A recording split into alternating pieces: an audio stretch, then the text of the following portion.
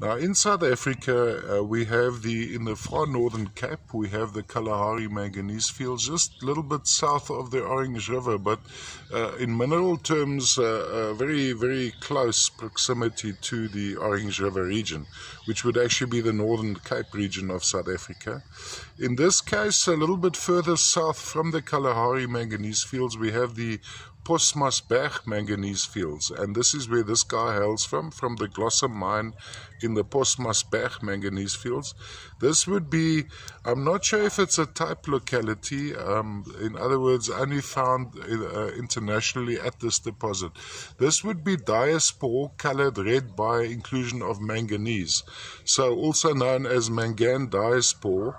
The white material associated in this case would be barite. Crystalline, yes, diaspore does crystallize, yet clear terminations are not very evident usually.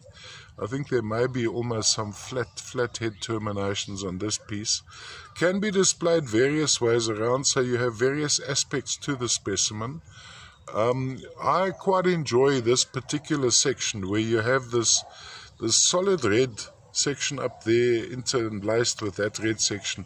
Of course, when you look quickly, it appears almost black, but with strong lighting shining onto the specimen, you'll have almost this red rhodochrosite glow coming out from between these barite formations.